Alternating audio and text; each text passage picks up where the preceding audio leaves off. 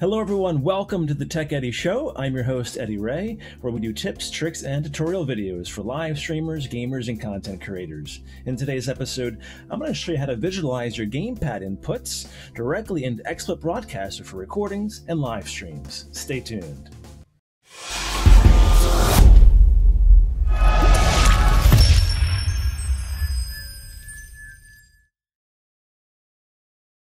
In a recent video, we showed you step-by-step how to set up Input Visualizer for keyboard inputs and presses and mouse clicks as well, being able to show all of those on screen for recordings and live streams. But today, we're focusing on gamepads. If you have a PC gamepad or a Microsoft like Xbox gamepad, those work the best. PlayStation ones work too, but today, we're using this one here. This is my Nintendo Switch Pro Controller. Whatever you have, grab it and let's go. Okay, so if you have your gamepads ready, Microsoft controllers work the best. Of course, Xbox, any kind of PC-compatible joysticks too work really well. PlayStation 1 should work too for you.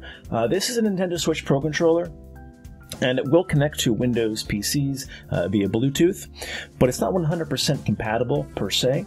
I think a few things won't work as far as inputs go, but I did test it out, and most of the buttons do work. But again, if you're looking to put this on stream when you're recording games or live streaming, it's probably best to go with a PC-compatible controller or a joystick, so just keep that in mind. But we'll use this one for the example today anyway, for the video. So we're going to go to Bluetooth settings. Click on the little icon down here. Right-click and go to settings. You want to click Add Bluetooth. Now you can click here if you have an Xbox controller. For me, I clicked on Bluetooth up here, and I found it better that way.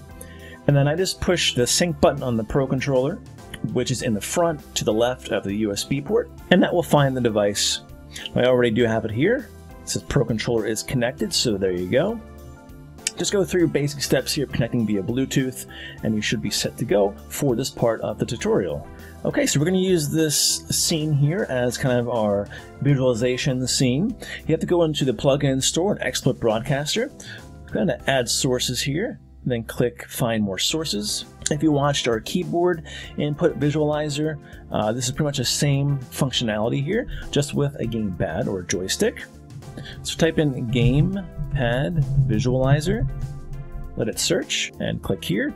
So show your gamepad inputs in your presentation and show the world just how fast your combos are.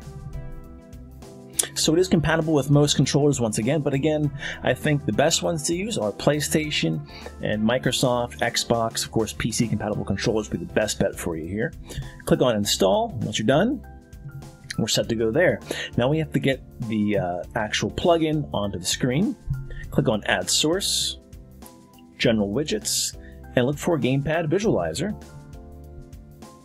And there we go. So we have our gamepad overlay here.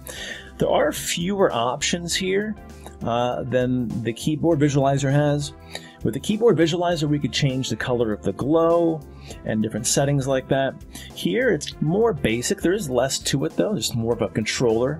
So I'll show you what we have to do here.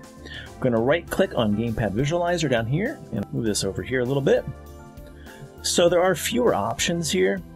We have MS-style gamepad for Microsoft-style gamepad, of course. Click on PS for PlayStation style. So it changes the look of the controller on your streams or recordings.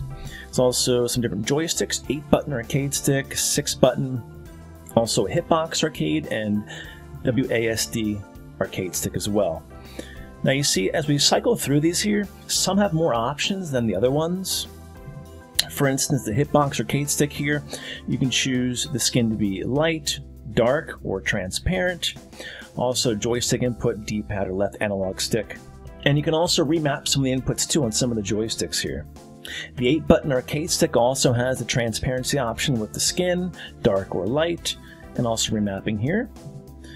The PlayStation style just has light or dark, and no remapping of the buttons. And Microsoft here has just light or dark as well. Click on light for our tutorial today. And again, I'm using a Nintendo Switch Pro controller. Again, it does connect via Bluetooth fine. It's not 100% supported per se with this plugin. So we're not going to actually get all the clicks we want. If I push A, we get all the face buttons here in real time, which is nice and really good. We get the ZL and ZR as well, and left and right shoulder buttons. Again, all in real time here, working almost, well, perfectly, except for the joysticks here. The analog sticks, if you move up and down all around, nothing happens. Only when you click them in do you actually get a response on the input visualizer. And the D-pad, you get nothing whatsoever out of it. So it's maybe a little bit of an incompatibility issue with the Nintendo hardware here, connecting into this plugin. But hopefully maybe they'll add some tweaks or fixes to this. But again, it works best if you have a PlayStation, Microsoft, Xbox, or PC compatible joystick or controller. But as you can see here, everything is in real time.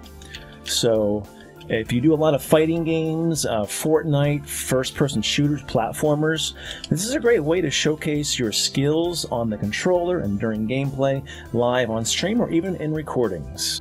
As with the keyboard input visualizer, we can shrink down the controller by simply dragging and closing in, or dragging out and making it bigger. So you can kind of put this wherever you want to on screen, drag it around, make it bigger or smaller, and move it into position on your stream layout. That way it's not really in the way of things. And if you're using one of those other joystick ones that the options give you, you can make those transparent as well. So a little bit better features there with some of those controllers, but do try them out and test them. Let me know what works best for you. And there you have it, a really easy way to display your gamepad inputs directly into your recordings and live streams. If you're a video game content creator, whether you're recording or streaming live, again, this is a really cool feature to show your inputs in real time. And if you're doing a fighting game, Fortnite, any kind of game that requires fast fingers and precise action on your part, I'm sure your audience wants to see that on screen too. So give it a try. Let me know in the comments below what you thought of this tutorial, and make sure you hit that like button for us and subscribe. I'm Eddie Ray for the Tech Eddie Show. We'll see you back here next time.